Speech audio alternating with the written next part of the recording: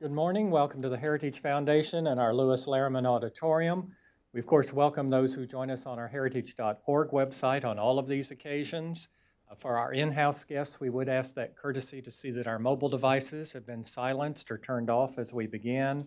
And of course, those watching online are always welcome to send questions or comments at any time, simply emailing speaker@heritage.org. Leading our discussion is Nina Ocharenko-Schaefer. She is Senior Research Fellow in Health Policy in our Institute for Family, Community, and Opportunity. She also serves as the Preston A. Wells Junior Fellow in Health Policy. Prior to joining Heritage, she served on Capitol Hill with a career serving on the staffs of then Representative Jim DeMint, Representative Sue Myrick, as well as the late Senator Jesse Helms. She joined Heritage then in 2001, serving numerous capacities in our Department of Health Policy. Most immediate to this current position, she was in the Trump administration as Senior Counselor to the Secretary of Health and Human Services. Please join me in welcoming Nina Ocharenko. Nina? Thank you, and welcome again. Thank you for those joining in person and those joining on the internet watching for what I find a very important discussion today. Every day there are stories that bring to light the plight of those who suffer from severe mental illness. An estimated 10 million adults suffer from severe mental illness in our country. An estimated 1 in 5 people in homeless shelters and approximately 20% of those in jail or prison were classified as having a severe mental illness. Our expert set of panelists here today will provide their medical, legal, and policy insights surrounding addressing this very complicated issue. So let me introduce our panel. We have Dr. Sally Satel, resident scholar at the American Enterprise Institute and practicing psychiatrist in Washington, D.C. She was a professor of psychiatry at Yale University and remains a lecturer there today. She is a national expert on the topic of psychiatry and medicine and has written widely on the issue. She has testified before Congress, and her work has been published in prominent academic journals and in major national publications. Following Dr. Satel, we'll hear from J.D. Jaffe, Executive Director for mentalillnesspolicy.org, and is an adjunct fellow at the Manhattan Institute in New York City. He has been an advocate for the severely mentally ill since the 1980s and has held positions at numerous nonprofit organizations. His articles have appeared in major national publications, and he is the author of Insane Consequences: How the Mental Health Industry Fails the Mental Ill, which was published in 2017. We will then turn to get additional comments and some reactions from Andrew Sperling and John Malcolm. Andrew Sperling is with the National Alliance on Mental Illness. He is the Director of Legislative and Policy Advocacy, where he oversees NAMI's federal policy agenda. He is also a consumer representative on the National Association of Health Insurance Commissioners and is co-chair of the Consortium of Citizens with Disability and Housing Task Force. Finally, we'll hear from John Malcolm, who is Vice President in the Institute for Constitutional Government at the Heritage Foundation and is Chairman of the Criminal Law Practice Group at the Federalist Society. Prior to Heritage, John Malcolm held several important positions, including General Counsel at the U.S. Commission on International Religious Freedom, the Motion Picture Association, and the Department of Justice. He has taught and has written on the intersection of law and psychiatry. So please join me in welcoming our panel, and we'll have Dr. Satel lead us off. Thanks, Nina and Heritage, for having this event. So, as Nina said, I'm the psychiatrist here, and so my role basically is to make sure everyone knows what we're talking about when we talk about severe mental illness. So every few weeks, actually, I work at a clinic in the municipal courthouse, which is 500 Indiana Avenue. And it's really a great service. It's for people who are awaiting trial, and at some point along their trajectory, either a judge that they saw is worried about their mental state, or their probation officer is, or someone else they come in contact with. So until their legal situation is resolved, they're sent to this court, and they're sent to this clinic. Some of these folks have been on meds before, and people do go on and off them. And again, others are there for me to pretty much determine whether or not they need medications or even more, potentially hospitalization. So, okay, there I am, and I expected when I started this to see people with, who were really ill, and a number of them are. There's no question about this. People who had diagnoses of schizophrenia, people who are, um, hallucinating, hearing voices, highly agitated, this kind of thing. Folks who you think, well, if they certainly need to have their medications restarted. But a lot of folks who are, they're anxious, and they may even have a diagnosable anxiety disorder, or they're depressed, but it tends to be, depression with a small d, which sometimes is almost hard to distinguish that a lot of times from basic demoralization, which is rampant. A lot of folks have, extremely chaotic and, unsettled lives, problems at home. They're just very worried about the outcome of, what's going to happen with their case. Are they going to lose their job? As I said, problems at home. So these are distressing things, no question about it, but that's not severe mental illness. And, we talk to them. I mean, we hopefully have a constructive interaction, but my point is that's not mental illness. That's mental health.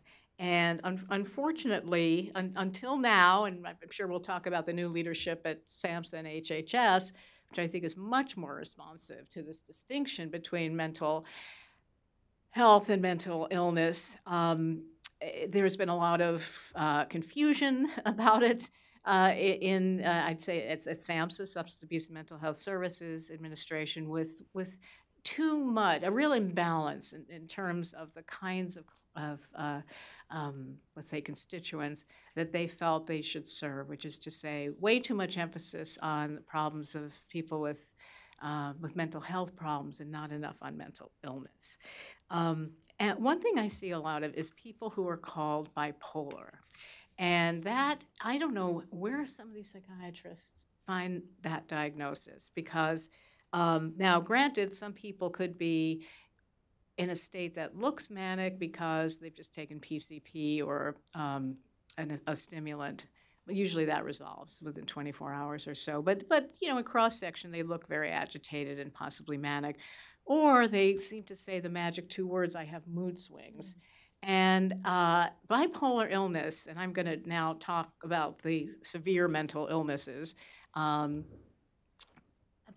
illness is one of the most severe conditions a person can have, with a significant suicide rate. And it is enormously disabling. It is not merely mood swings. So I'm just going to give you a little example from this is a 23-year-old graduate student in engineering in Ohio.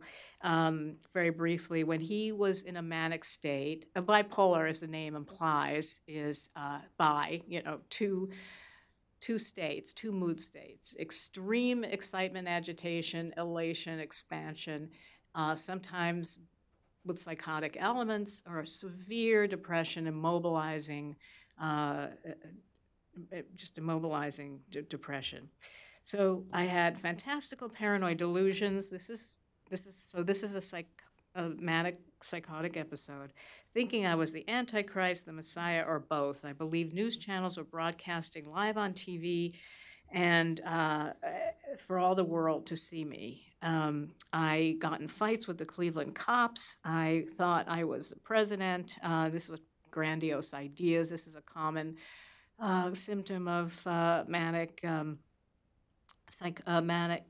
phase. People can feel they're Jesus Christ, or they're all powerful, even have auditory hallucinations telling them either they're very powerful or they're very, very worthless. This particular person was seeing things, but luckily he responded to medication, and he says, my plans for the future. He's very, as most people with severe illnesses have to be, very vigilant about stressful situations. So gradually he hopes to, he's volunteering now, and until, as he said, can handle the stress of a part-time job. His goal is to get back in civil engineering. So that's kind of, in some ways, a good outcome so far, because he responds to medication. But just to illustrate what a severe condition that is. So about 5% of the population is probably estimated to have, again, severe mental illnesses. And we think of schizophrenia when I say that.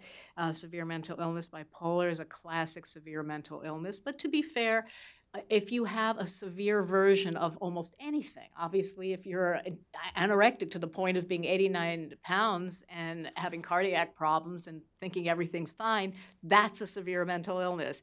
If you have such crippling PTSD, you can't leave the house, and your anxiety levels are almost unbearable to the point where you have to drink or use opioids to calm yourself down, that's a severe mental illness. So there's a severity component that cuts across lots of obsessive compulsive disease, people who are just so preoccupied with checking or washing or this kind of thing that it prevents them from getting a job and impairs them. Either their stress is overwhelming and or they can't really function and participate in life. That's a severe mental illness. So that cuts across mental illnesses, but when we think categorically of mental illnesses, they tend to be the bipolar or schizophrenic. So I'm going to speed up here. Just mention that, as I said before, too long we've prioritized severe mental illness. And now I'm making these distinctions because severely mentally ill people are the ones who are populating our jails, unfortunately, because our system has clearly problems, and the network, the infrastructure of the mental health system is bad in many places. Homelessness is a very big problem as well. So clearly this is the population that's most vulnerable, needs the most, needs a lot of resources, more than it had been getting in the past. But it doesn't mean that people who have milder symptoms do not deserve help. I want to make that clear. No one deserves to suffer needlessly. Also, someone who has mild symptoms may be on their way to having severe symptoms, so you do want to catch them early. But again, severe mental illness and mental health are different things. Treatment usually involves medications, but also a lot of what's called psychosocial support, and treatment for psychosis is typically medications. Treatment for depression, if it's really severe, can involve shock therapy, which has gotten a terrible reputation over the years. I think people still have images of a snake pit or what's that, the Jack Nicholson show? Yeah. But it is perfected. Let me tell you, if I had a severe mental illness and if a person's suicidal, you can't even wait for medications to take effect. So I would have shock therapy. It is, it's highly effective.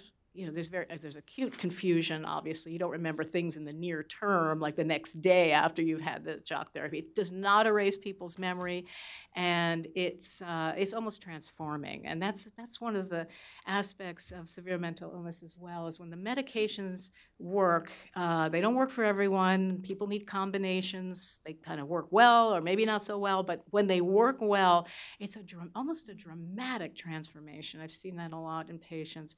So finally, I just wanted to mention, you could imagine when people are in these severe states, if they're not responding to medication fast enough, if they're refusing to take medication, if they're imminently suicidal, if they're what's called gravely disabled. Let's say someone's in the park in the winter, they think that all the food is poisoned, so they're malnourished, they're afraid to go to a hospital because the police are agents of, some evil empire, and we have to talk commitment at this point, civil commitment. And I think that's a humane and benign thing definitely a humane thing to do when insight is severely impaired. That's a big problem with schizophrenia. A lot of individuals don't quite even realize they are sick. But that's a very important thing to do. So I wanted to set out it's kind of the landscape of what we're talking about when we talk about severe mental illness. And I'll hand it over to my colleague TJ, whose book is fabulous, and he'll talk about the policy. I'm sorry, I didn't hear you. Thank you so much. Sure. Is this on? Okay. Yes, I think that's The forum asks, are policies helping or hurting people with severe mental illness?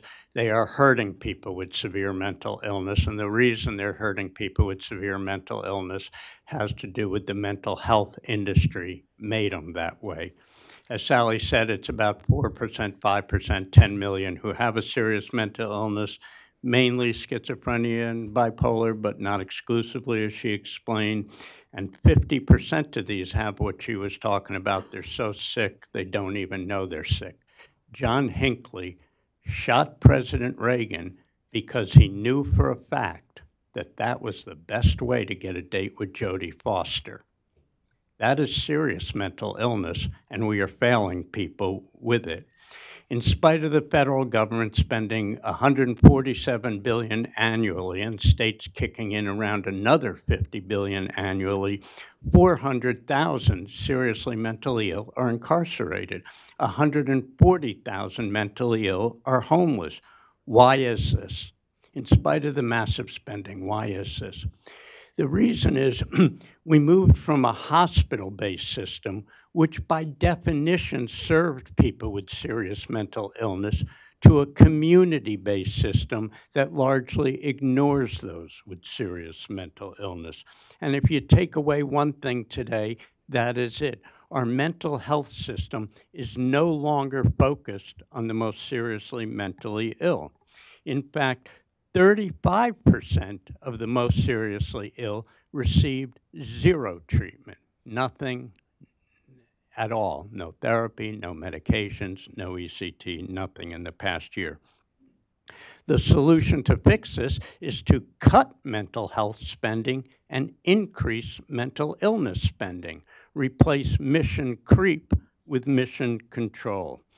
The other takeaway is that the reason we don't focus on the seriously mentally ill is because mental health advocates have convinced government that to spend its funds on improving mental wellness in the higher functioning. In fact, many of the groups, if you notice this, they don't use the term mental illness anymore. They'll say mental health condition, which of course is what somebody without a mental illness have. They have a good mental health condition. The new Assistant Secretary, Dr. McCants-Katz, is trying to turn all this around. And in fact, she wants programs to be evidence-based. And to be evidence-based, everyone throws around the word, it has to have independent evidence. It improves a meaningful metric in people with serious mental illness. And the meaningful metrics that government should be working to improve are rates of homelessness, arrest, incarceration, suicide, needless hospitalization. Those are the meaningful metrics. But the mental health industry is not focused on those. For instance, it'll declare suicide programs a success based on number of calls to a helpline, not number of suicides. It'll declare outreach programs a success based on number of contacts made, not whether anyone got treatment. Public education campaigns will be declared a success based on the number of people who saw it. There are many ways that the industry is diverting this $147 billion in federal funds away from the seriously ill. For instance, it teaches politicians, and to make sound so common sense, if we intervene early, we can prevent mental illness. Well, the reality is we don't know what causes schizophrenia and bipolar. There will be a Nobel Prize to whoever figures it out. Now, we can prevent progression, as Sally said, but that means serving people with mental illness, not those without. The industry insists that we focus suicide prevention efforts on kids. 90% of suicides are in adults. As a result of their efforts, suicide funds are going where suicide isn't, to kids. And after every headline-grabbing act of violence, like a Parkland or a Virginia Tech, the industry tries to convince government to not take steps to reduce violence by the mentally ill. They pull out their favorite claim: the mentally ill are no more violent than others. The studies that show the mentally ill are no more violent than others are either of the 100% who can have their wellness improved, the 18% who have something, or even the 4% who are seriously ill, but they're not of the 4% who are untreated. The studies show treatment works no more, no less. And the industry knows the mentally ill are more violent than others. Psychiatric units are locked. Cancer units aren't. Psychiatric nurses wear panic buttons. Those in heart units don't. Outreach teams go out in pairs for their own safety. The mental health industry is soliciting contracts to train police how to de-escalate situations involving the mentally ill, not people with psoriasis. So of course the untreated seriously mentally ill are more violent than others, and the industry has led us to ignore that. The industry teaches politicians that stigma is the big thing, and this month is some kind of mental health awareness month. There used to be a mental illness awareness month, but now we have a mental health awareness month. That stigma is the biggest barrier to care. I have a mentally ill relative. Any mom of the seriously mentally ill knows that the reason they can't get care is there's no programs that'll serve them, there aren't enough doctors, there aren't enough housing, there aren't enough services. Any mom of somebody with serious mental illness knows that the cost is too much, or if you're in a rural area, you can't get transportation. Stigma is far behind all those. The homeless psychotic guy eating out of a dumpster is not avoiding care because he thinks his fellow dumpster divers will think less of him. He's avoiding care because there's no one willing to care for him. The industry has moved away from that. And the industry now wraps anything that makes you sad in a mental health narrative and says we should divert funds to it. Poverty, bad grades, divorce, unemployment, angst about sex, gender identity, even sadness itself are now considered either mental health conditions or risk factors that government should spend on. And because anything that makes you sad is now an illness, anything that makes you happier is a treatment. So every dog is now a therapy dog. Or therapy. No mental illness required. Now, how do we get out of this? Government has to start listening to police. Police have become, and criminal justice, they are the real experts on this. 30% of all calls to 911 involve emotionally disturbed persons. New York City, there were 165,000 EDP calls, so they've gained the expertise. And what do police say we need? The police say, well, when I take someone to a hospital, I need them to get in. So that means changing our civil commitment laws.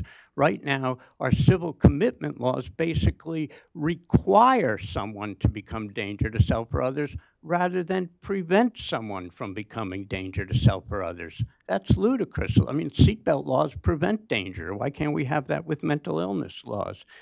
Mental health advocates say that closing psychiatric beds reduces institutionalization. Police say it's nonsense. What closing psychiatric hospital beds did is it moved people from hospitals to jails. There are 10 times as many incarcerated as hospitalized now. So closing hospitals doesn't reduce it. And in order to fix that problem, we have to ameliorate the IMD exclusion. And that's a provision of Medicaid that says we will give states Medicaid money as long as they promise us they won't use it for those who are most seriously ill and need hospital care. Again, it's pretty ludicrous to prevent Medicaid funds from going to those who are the most seriously ill. Police want the people to be stabilized once they're released. They don't want, they call them round trippers, frequent flyers. They go in the hospital, they're out 2 days later, they don't take their medicines, and they deteriorate. That can be accomplished through the use of assisted outpatient treatment. And after housing and the IMD exclusion, it's probably the most important change that's needed. Assisted outpatient treatment is for a very tiny group of the most seriously ill, a subset of them who won't take medicines and as a result already became homeless, arrested, incarcerated multiple times. And it allows judges to order them to stay in 1 year of mandated and monitored treatment while they're in the community. From a practical standpoint, they're probably going to be told to take medicines and to have a case manager who monitors that at minimum. They may be given other services. They should be given other services. But it has reduced homelessness, arrest, incarceration in the 70% range. By reducing the use of jails and hospitals, it cuts costs 50%. This should be a conservative dream program. And it's less restrictive. It allows you to exercise more of your civil rights than inpatient commitment or incarceration. So these are some of the ways we can make a mental health system that does not serve the severely ill, serve the severely ill. And I assume after this we'll talk about what's coming down the pike in this area. Thank you so much. Okay, now we'll kick off with some reactions, and then we'll go from there. Thanks for having me, Heritage. My name is Andrew Sperling. I'm with the National Alliance of Mental Illness. I want to go upstream a minute. Not upstream in the course of the illness, but some observations about serious mental illness that quite frankly drive the problems that Dr. Sattel and DJ were talking about. So let me start with the fact that our diagnostics are far below anything else in medicine. Can you imagine, our diagnostics are driven by the American Psychiatric Association's Diagnostic Statistical Manual. They're in their, what, they're 6 now? We're up to 6? 5? 5. So this is really a massive Chinese menu of symptoms, of symptomatology, but diagnostics are done in psychiatry by the subjective rendering of symptoms from the patient to the clinician. So imagine if we diagnosed heart disease by asking a patient on a scale of 1 to 10, how severe is your chest pain? Oh, it's only a 4, you're fine. If we're an 8, I would be really worried that you're going to have a heart attack. We don't do that in other forms of medicine. Now, we have a long way to go, and the National Institute of Mental Health is working on something called RDoC, the Research Domain Criteria. It's a massive study trying to get us to better diagnostics. We're a long way away, but we've got to get better diagnostics. I meet NAMI family members that talk about their loved one who's went through 4 or 5 diagnoses before they got the diagnosis right. And if you've got poor diagnostics, you're going to end up behind the 8 ball on treatment. On treatment, we do not have it. All the medications are getting better. I'm going to talk a little bit about how they're getting better in a second. But the fact of the matter is, all of them are palliative in nature. We do not have a disease-modifying therapy for schizophrenia. And I draw the analog to our friends. There's been complaints about the cost of the hepatitis C medications that are out there, right? Well, imagine if we had this in schizophrenia, that when you got a diagnosis of schizophrenia, we're going to put you on a 6-week regimen of treatment.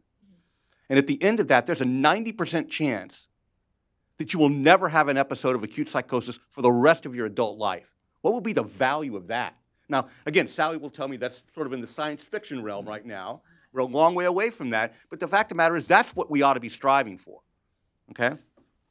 So, and there are R&D challenges in terms of getting these new therapies. We've had a number of companies, pharmaceutical companies, that in the last decade have exited this space, have decided that they're not going to make the investments in central nervous system diseases, including schizophrenia and bipolar disorder. Why? Because we don't have a biomarker for schizophrenia. We don't have that target that they had with HIV/AIDS, that viral target to go after and really spur rapid innovation in new therapies. We don't have animal models. You can't ask a lab rat if they're feeling depressed. So we've got a long way to go in incentivizing companies to get back into this, and we're working with a number of companies to do it. Some have left. I won't name names, but the clinical trials take longer. There's a larger placebo effect than there is in other diseases, so you have to recruit a lot more subjects. The clinical trials cost a lot more and take a lot longer and are much more expensive for companies to invest in. Again, they're accountable, they're shareholders, I get that, but we are desperate at NAMI for newer, better therapies. The existing therapies we have real challenges associated with them in terms of many of the antipsychotic medications have significant weight gain associated with them. Imagine what it's like to tell a 25, 24-year-old who's just been diagnosed with schizophrenia, we're going to put you on this medication. You're probably going to have to stay on this medication the rest of your adult life, and you should expect, particularly in the initial phase, to pack on 30, 40, or 50 pounds. What that feels like for a young person and to get them to engage in treatment. So the good news is that we do have newer antipsychotics that don't have weight gain associated with them. And on the adherence front, AOT works, and we believe in it. We also have long-acting therapies, some of which are now in development that can last as long as 90 days. They're injections. Some are 30 days. We're getting to 60, even 90 days. Imagine how we can improve adherence when all you have to do is just give that individual with schizophrenia the injection and know that they're going to have a level dose of an antipsychotic medications that are going to last as long as 90 days. So we need to invest in those that are way underutilized given their promise. And we have to do that. And finally, well, I'm going to talk on the plus side in a second, but we need to do some things with the FDA. We're trying to get the attention of Commissioner Scott Gottlieb, who is doing a fantastic job at the FDA. He's really trying to change things out there. But the Psychiatric Drug Division at the FDA, for better or for worse, is still clinging to a lot of antiquated tools and a lot of antiquated ideas about what it means for a new medication to treat schizophrenia or major depression or bipolar disorder to be effective. They're using depression scales that are 70 years old. They're one of the most risk-averse divisions at the FDA. They have the worst track record in terms of the clinical review time, and we're hoping that Dr. Gottlieb is able to spur some changes in that division so that when a company comes forward with an innovative therapy, that patients are able to access it. Now, finally, let me talk about the plus side for a second. I want to make a couple observations on that. We've been lucky the last few years to make some terrific improvements in Congress. And make some changes in legislation. We had the work of former Congressman Tim Murphy from Pennsylvania, who chaired the Oversight Subcommittee at the House Energy and Commerce Committee and held a whole series of hearings highlighting the real problems with the public mental health system in this country. And it resulted in a bill called the Helping Families in Mental Health Crisis Act that was actually signed into law by President Obama in December of 2012. There were a lot of things in there. I won't go through all the details, but it was really the first time we had a really discrete piece of legislation that focused not on mental health, but on serious mental illness. And there were a lot of provisions in there. There was a pilot program for assisted outpatient treatment that's now getting funding and appropriation. We also had something called the Interagency Serious Mental Illness Coordinating Committee. And kudos to Dr. Eleanor McCants-Katz, who was appointed Assistant Secretary for Mental Health, which is a new title in addition to being the administrator of SAMHSA, the Substance Abuse and Mental Health Services Administration. She used that Interagency Coordinating Committee to really make a whole series of recommendations that we think are going to provide enormous dividends over time. We're very, very excited about that. And then we still continue to have strong support in Congress. I'd call out certainly Senator Chris Murphy from Connecticut and Senator Bill Cassidy from Louisiana have a bipartisan partnership and continue to work on a whole range of issues to try and improve things. So we've got a long way to go and big challenges to try and get better treatments and get adherence. But I'm optimistic that we continue to have support in Congress and we're going to continue to get the attention from policymakers that we need.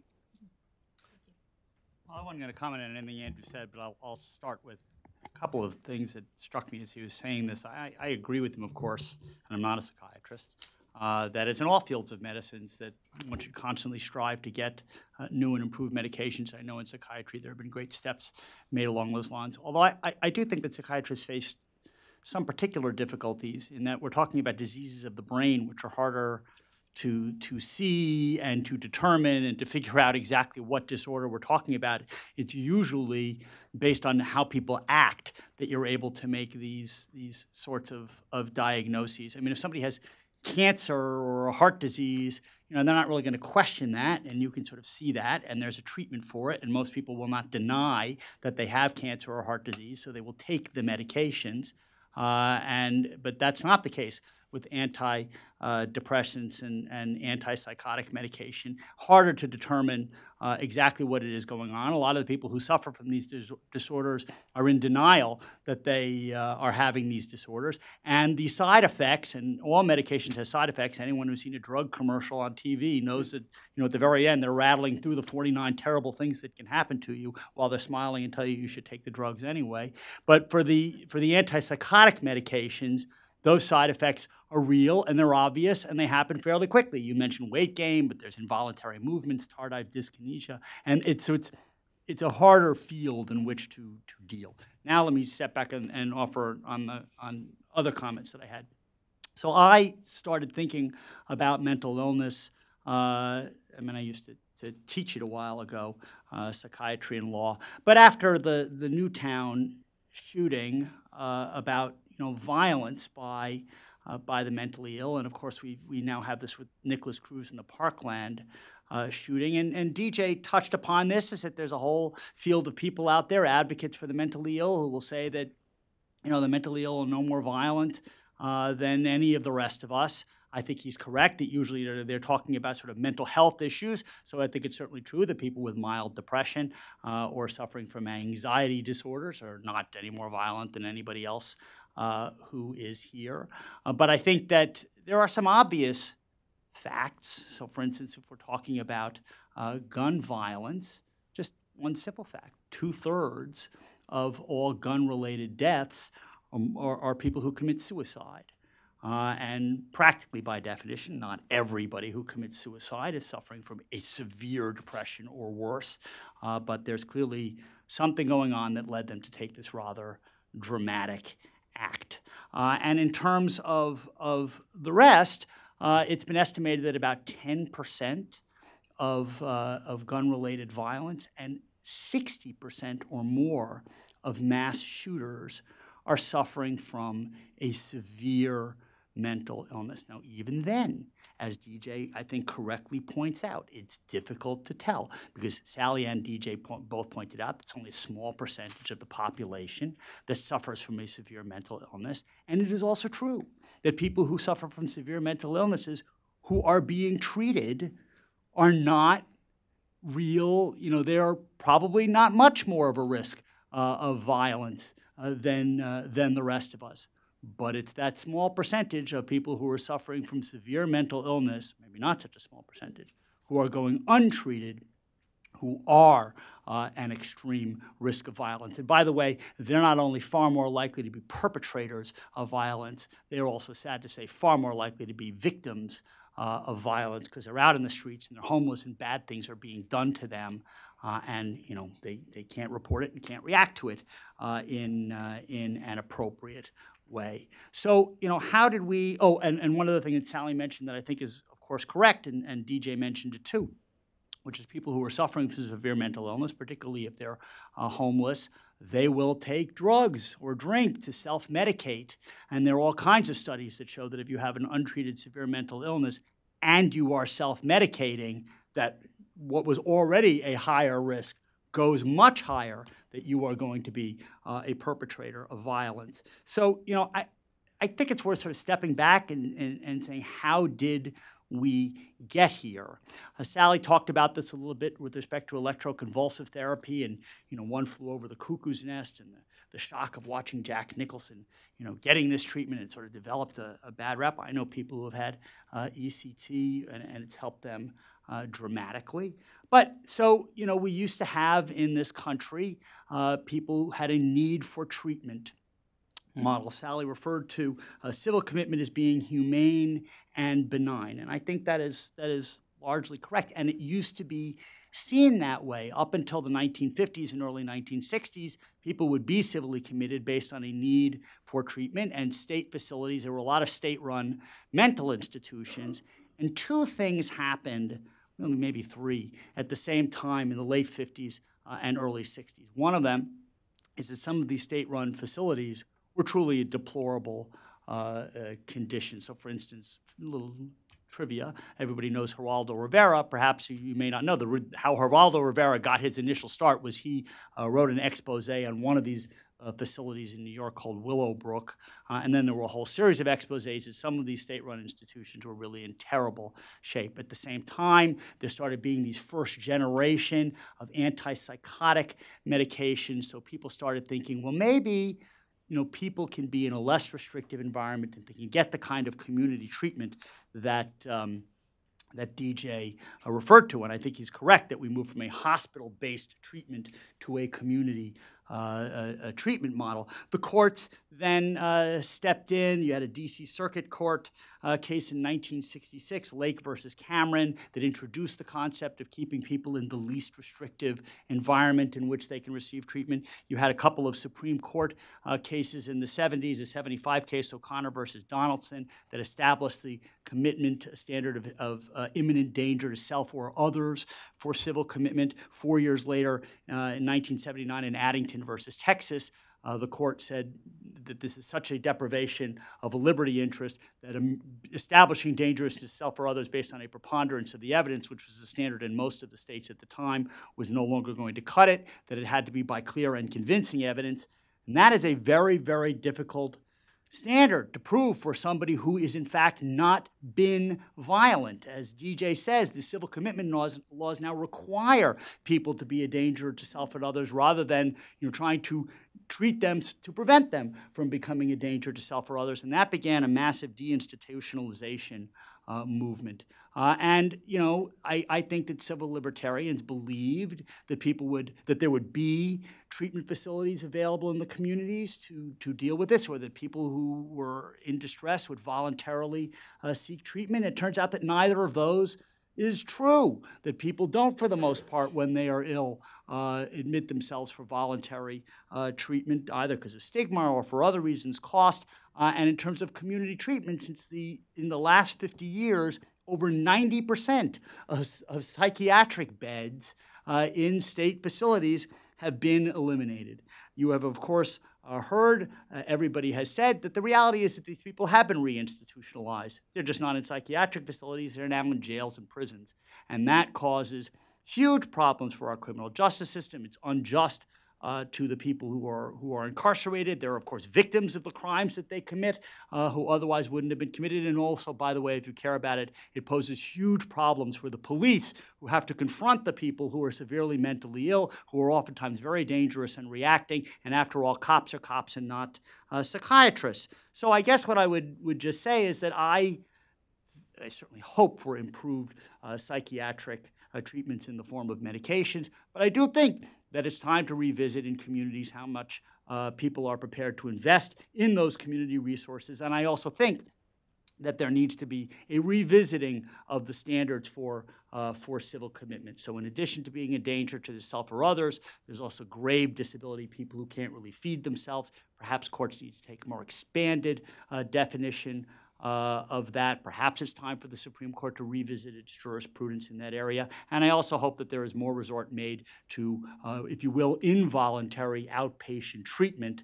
The pressure of a judge saying, look, you're perilously close to going to jail or being involuntarily committed. Perhaps you should go to outpatient therapy and take the treatment. And by the way, I'll be monitoring to see how you do.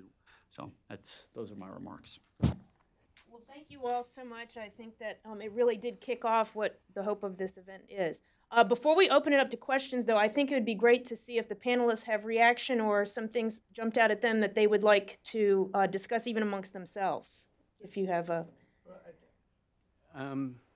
Andrew mentioned, I think they both mentioned, I think maybe I mentioned, the Interagency Serious Mental Illness Coordinating Committee, ISMIC, and that's important, but there's another committee that I think might be more important.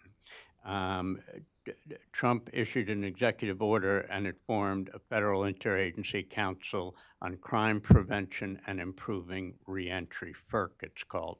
And the interesting thing about it, so it's an interagency criminal justice committee, but the executive order specifically says one of the things you should do is look at mental health laws and mental health policies. And I think that whatever recommendations they come up could be very helpful. And it's interesting because they just appointed an executive director, and it's David Mulhassan, who I understand used to be a heritage person. So I think on the horizon, in addition to the ISMIC, this FERC committee will be of interest. Maybe we can, I can tee off a question too about what, building on what Andrew said, what do you see coming down the pike this year or in the next few years that you think will make a difference? Besides these two commissions, what other things do you all see, perhaps? Well, there's an immediate one in a few hours. Yes, okay. The president's going to make a speech about drug pricing, and why do I draw attention to that? Well, hopefully he's going to be able to draw a careful balance between the need to lower spending, lower drug pricing against the needs for the development, the research and development that needs to happen in this arena. Now, we're a little bit different than many other fields of medicine in that most of all of it, 2 of the antipsychotics that are out there, and I think there's only 3 antidepressants that still have patent protection. So generic drugs are available, and the drug spend on our people is relatively low because we haven't had the wave of innovation we've had in other areas, and a lot of we have generic forms of medications available. We'll be looking to see to make sure he talks about establishing that balance, and he will talk a lot about how the bulk of the research is done, is paid for, is financed by Americans. That because of the way drugs are priced abroad in Europe and Latin America and Asia, Americans are left paying for the bill for the R&D, and there needs to be ways to address that. But we want to make sure we strike the right balance and we don't disincentivize the investments we need in research and development, because, again, the therapies we have are not nearly good enough, given the public health burden associated with serious mental illness. What I see happening is that opioids are sucking the air out of the room. A bill just passed the Energy and Commerce Health Subcommittee, and what it does is it ameliorates this IMD exclusion, allows Medicaid funds to go to substance abuse. There aren't enough beds, as was pointed out, and so what's going to happen now is the hospitals are going to kick the seriously mentally ill out who are unreimbursed in order to make room for opioids who are reimbursed. So I think it's going to get worse. Just one final point about sort of a paradox of advocacy in this field, because some of the folks who and everyone's well-meaning, to be sure, but some of the folks who sort of bill themselves and frankly have been funded by SAMHSA and are often have an anti-medication agenda, and they're well, DJ alluded to these folks who want to push more money for mental health, but also kind of deny the reality of severe mental illness.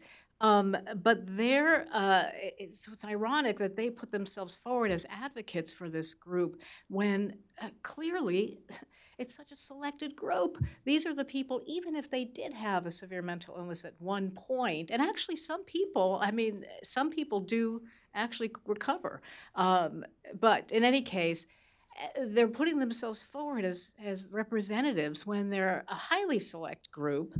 And this was one problem at SAMHSA, which Dr. McCants-Katz, I'm sure, is really working hard to change the culture, where they would get their input. I mean, you think, isn't this wonderful? We're going to get feedback from people who are severely mentally ill on what they need, how the system could improve.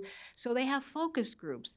Well, you think people hallucinating in a back bedroom are showing up for this? No. So they get a highly distorted input, and I don't think they realize that, and Congress sometimes gets that as well.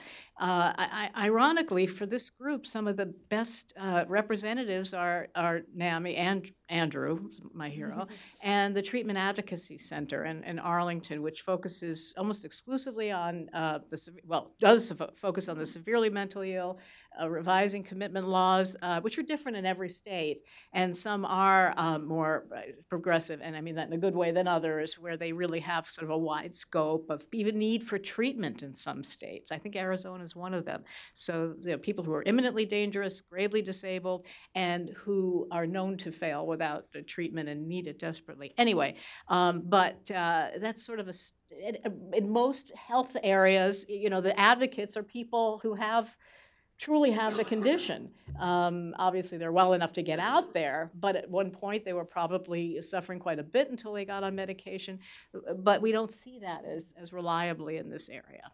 John, you had I guess the only thing I was going to say is just pick up on one thing Sally just said, which is don't underestimate that there are a lot of people out there who are really anti these medications. In the same way that you had One Flew Over the Cuckoo's Nest for electroshock treatment, and there are people who are saying that the person who is babbling in the street is not mentally ill; it's just a reflection of that person's personality, and that this is a good thing and that they should not be medicated. And it is also true that in addition to the side effects that I measured, that some of these medications will blunt somebody's affect. It will sort of ramp things down a little bit.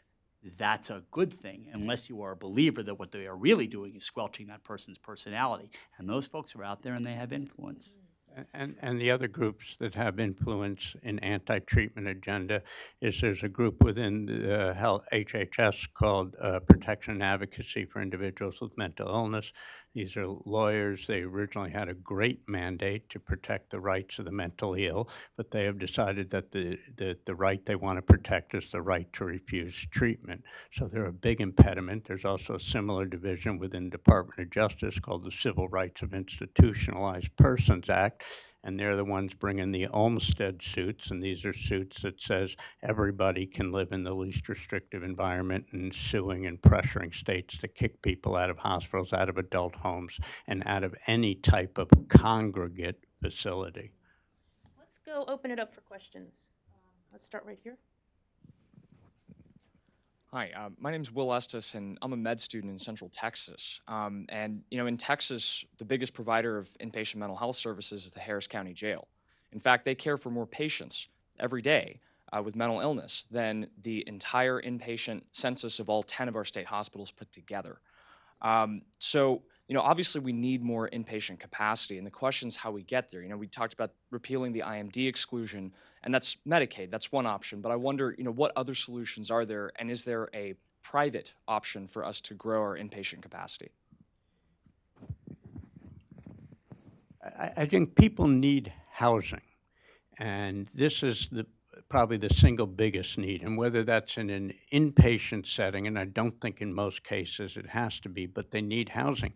And it's interesting to me that when I started advocating in the 80s, that was the #1 thing all the mental health groups advocate for. Now they're largely off the table.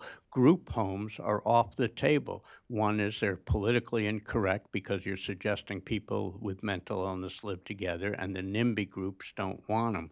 So it's just so it can be a continuum of housing, but we're getting rid of hospitals. Now there are lawsuits kicking people out of adult homes, what used to be called nursing homes.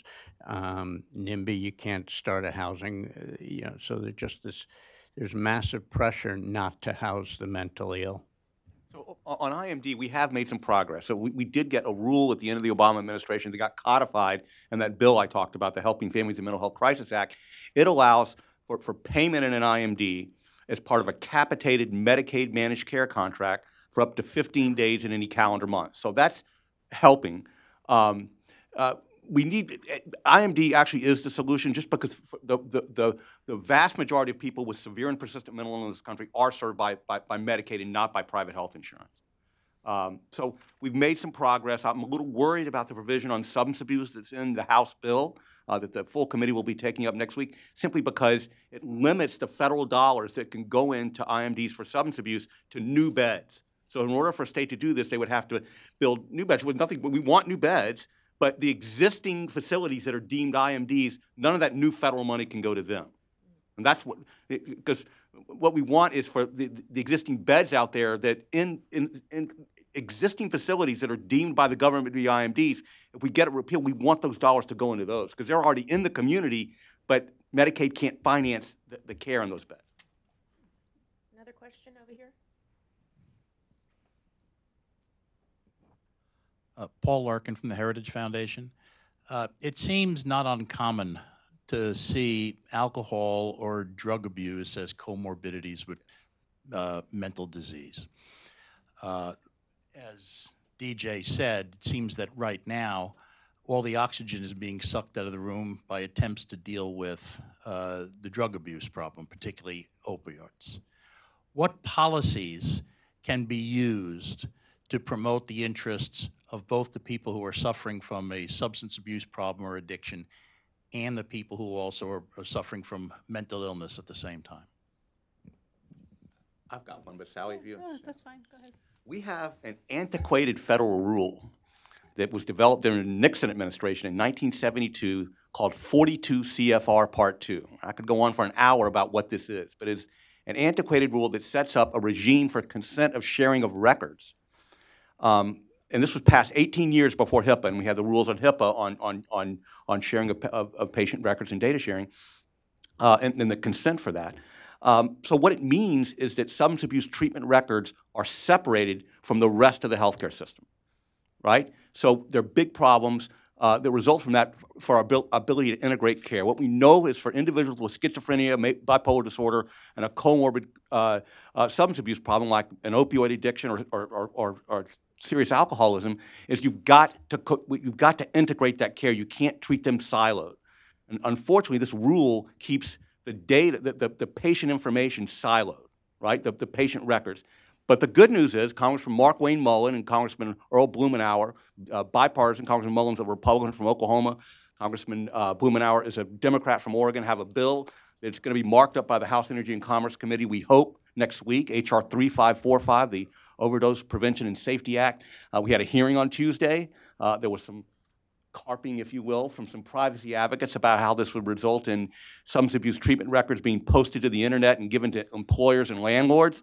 But we've got real bipartisan momentum behind this bill, and we're hopeful it will advance. This will really help us integrate care.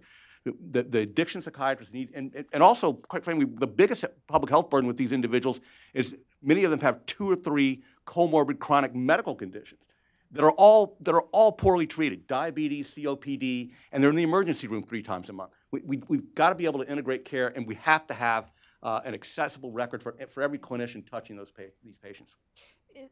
There may be a strange irony here because, you know, we say that you probably hear all the time, addiction is a chronic disease. And in some people, yes, they relapse a lot.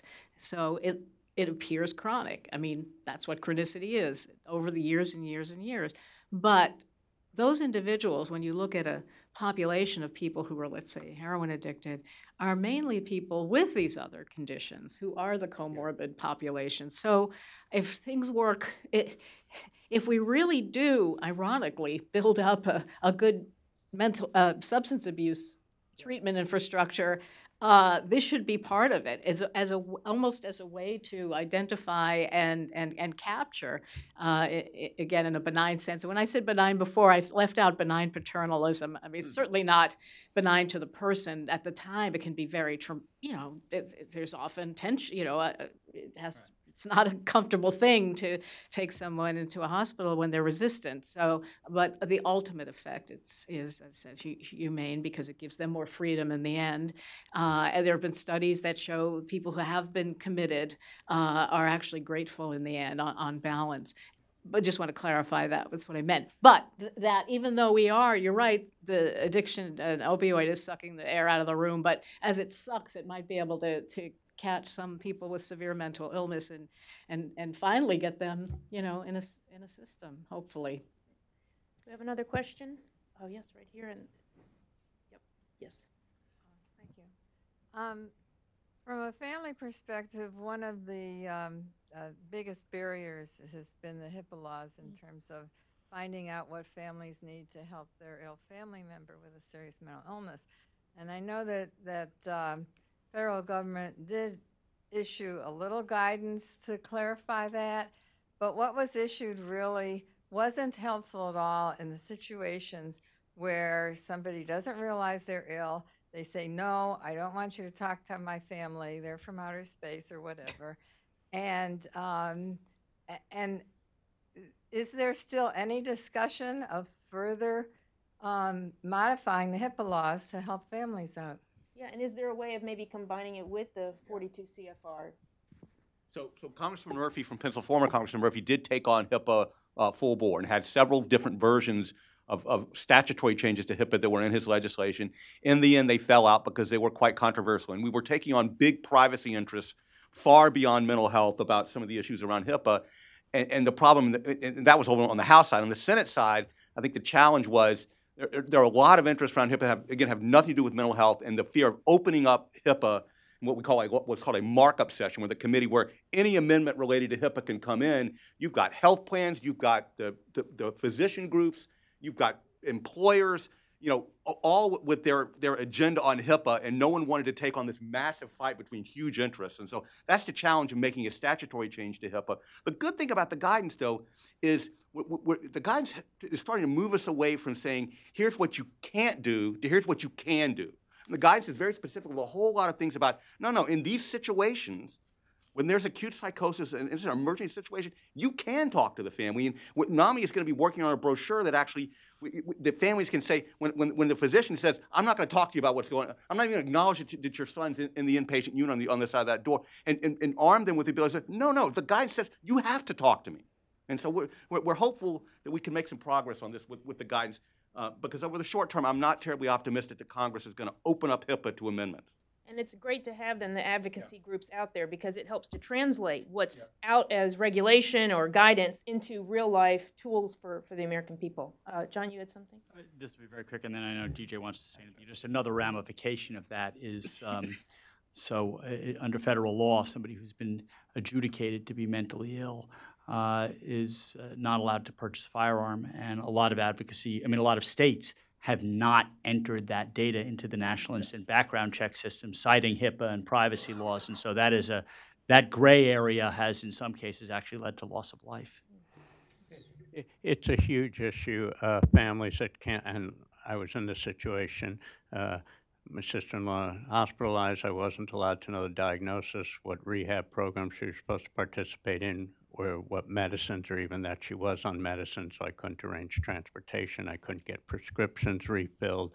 I wasn't in this next situation, but it's not uncommon for people to start deteriorating because they're not on medication. So rather than going to the pharmacy and getting the medications, the families have to go to court and get orders of protection.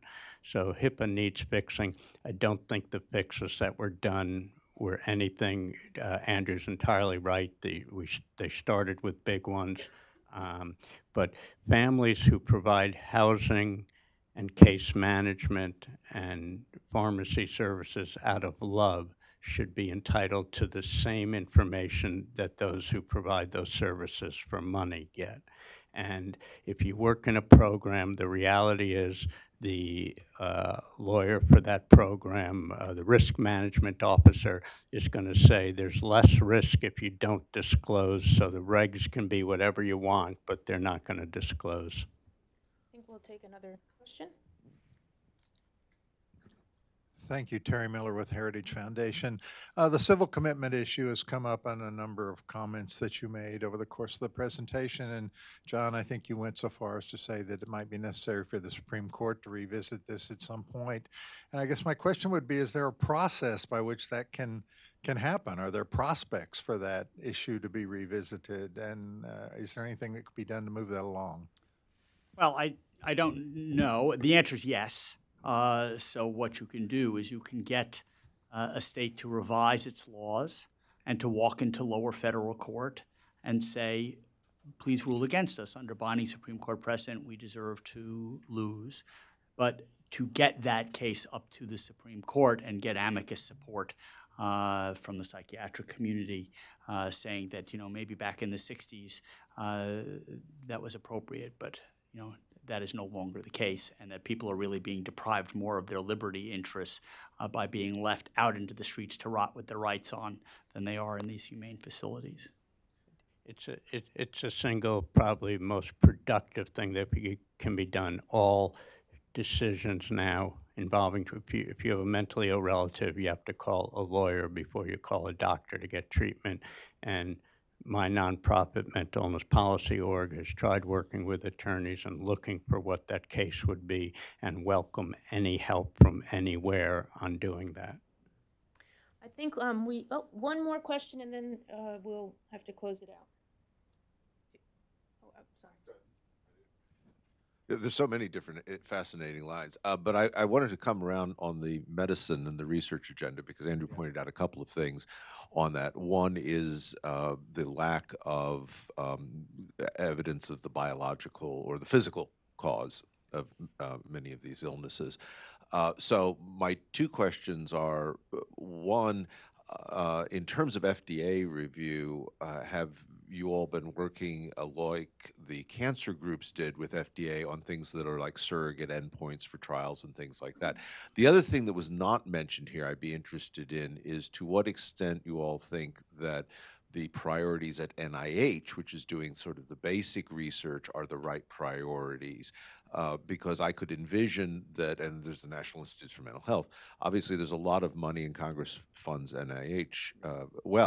It would seem to me that the logical place for government funding of research in this area would be on identifying biological sources, and then once you did that, the private sector could go on with drug development. Yes, so on the FDA side, it'll likely be probably in August, although it may slip to September, November, a major patient-focused drug development meeting. These were authorized under something called PDUFA, the Prescription Drug User Fee Act, the PDUFA 5 from a few years ago, and now PDUFA 6. We're going to scale with this. We did not have one of the meetings with FDA, so that's moving forward on patient-focused drug development to look at surrogate endpoints, to look at various things. We also, the NIMH, the new, not now, he's been over a year, Dr. Joshua Gordon, one of his priorities is working to identify biomarkers and targets, particularly related to psychosis. that could actually spur drug development because it actually gives a validated target that a company could go after. And we're going to have to work with the FDA on that to validate it as well, so that the FDA believes, that this is a valid target to go after. So some exciting things, and we're hopeful to get the attention of Dr. Gottlieb on many of these things, the FDA commissioner. Okay, so I'm cheating, and I'm going to allow one more question. Graduate student from study medical policy. One more suggestions is medical intervention is costly, especially for R&D. But have you ever think about to maybe just a paper of instruction to tell the especially homeless or the ex-con or the criminal to how to strengthen their spiritual health with those instructions basic education for them, so they can self-sustain, can be self-sufficient. So maybe is the question sort of holistic how do we medicine? how do we get advocacy? How do organizations provide advocacy and information and education to the homeless people and elsewhere? Combined with medication, those two combined from physical and two side. Maybe. Any good treatment setting, any good treatment provider, and I realize that's not always a given, but recognizes that medication is, medication is frequently essential for stabilization, and people often have to stay on it. That's highly individual how long a person stays on it. Sometimes a lifetime, other times there can be some tapering depending on other contexts. But the point is that then there's a whole rehabilitation aspect to it, and a whole socialization dimension. Now, if it's a young kid, it's people, that's a big psychological adjustment. Even if the acute symptoms are over, that's a massive. It's a major life event to know that you have that kind of vulnerability and you need the meds at least for a while. So that involves a lot of work on just feeling comfortable with yourself and the world, how you're going to progress in your life. Other people who've been isolated for so long need what is this? What's that place called? In the foundation, these kind of excellent places that try to rehabilitate people in a vocational sense, or at least just a social one, because without socialization, there's almost no life for many people. Well, I think we'll end on that note. I have a couple of comments. One, I just want to thank everyone, the panel, of course. Thank the people that attended and those that are watching online. I am not an expert in this field, but one of the reasons why I wanted to host this event is because I really wanted to broaden people's awareness of severe mental illness and really broaden the understanding of what the policy obstacles are, just to kind of get that conversation going and make this more of a mainstream issue rather than a niche issue that only people that self-select here are interested in. And then I also want to mention again that DJ Jaffe has his book, a few of them ready for purchase if folks would like to. It's a great read. It's actually a very easy read, which makes it even a better book. You don't have to study it. Yeah, there's no studying involved. You can just read it leisurely as you want. And I guess with that, thank you again for the panel, and this will conclude our event.